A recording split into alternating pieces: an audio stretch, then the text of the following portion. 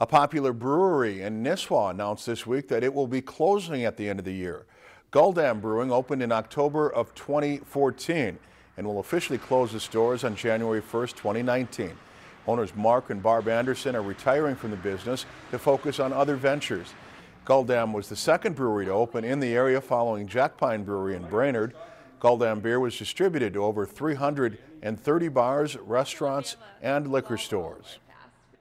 It's on my way home. It's been fun, but it's time. We've decided, my wife and I, that we own 3 other companies, so that's 4 total. Let's sell this one and focus on the other 2. So it's not like we're doing a full retirement, going to go off to the beach somewhere into the sunset. It's just that this one here, it takes a lot of time, and it is positioned right now because of our brand name to sell. The Andersons plan to host a retirement party December 29th in the Gull Tap Room featuring the Lamont Cranston Band.